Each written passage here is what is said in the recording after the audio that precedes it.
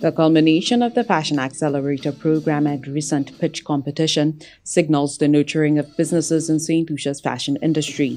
14 young designers participated in the pitch competition, and 12 were awarded grants and mentorship to aid in establishing sustainable businesses.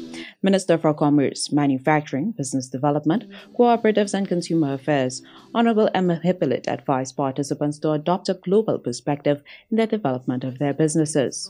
It cannot be simply about buying or retailing or manufacturing and selling or displaying your products and expect customers to buy. Let me remind you, graduates, of the importance of customer care and customer service, branding, networking, partnerships, training, retooling, leveraging the use of technology, and recognizing that we are operating in a global space.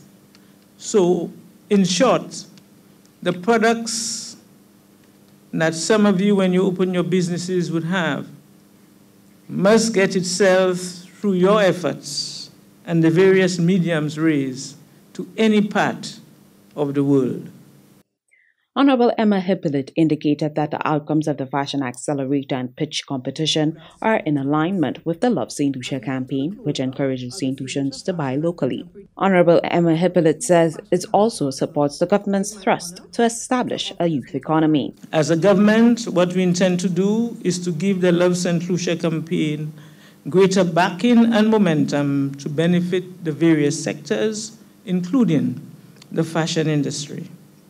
This is an industry that is quite diverse, from designers to tailors to seamstresses to stylists to hairdressers, barbers, nail technicians, makeup artists, photography, and so much more. There is also the aspect of patents and intellectual property that we are also hoping to engage young talent entrepreneurs so as to better position themselves to maximize on the opportunities that will be presented. This is in keeping with my government's thrust towards a youth economy, which we promise and have started to roll out. Participant in the Fashion Accelerator and pitch competition, Donna Hyacinth, is a recipient of a $10,000 grant. Her business, Eco Creations, offers climate-friendly fashion alternatives through the recycling and upcycling of clothing and textiles. People are buying clothes more than ever before and not keeping it as long. Too much of it ends up in our landfills. Thrift stores receive donations that they can sell or handle, and textile recycling remains little known. And can I exaggerate a bit more on the amount of textile that goes to our landfill globally? Over 90 million items of clothing end up in landfills, and more than 500 billion in value is lost every year due to underutilized clothes and lack of recycling. So in that case, we need to recycle more of our textile than we do to control the glut.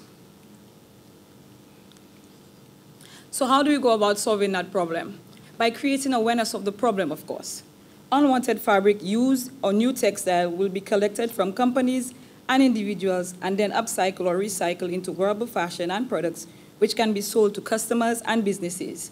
We also provide a service such as upcycling and garment reconstruction.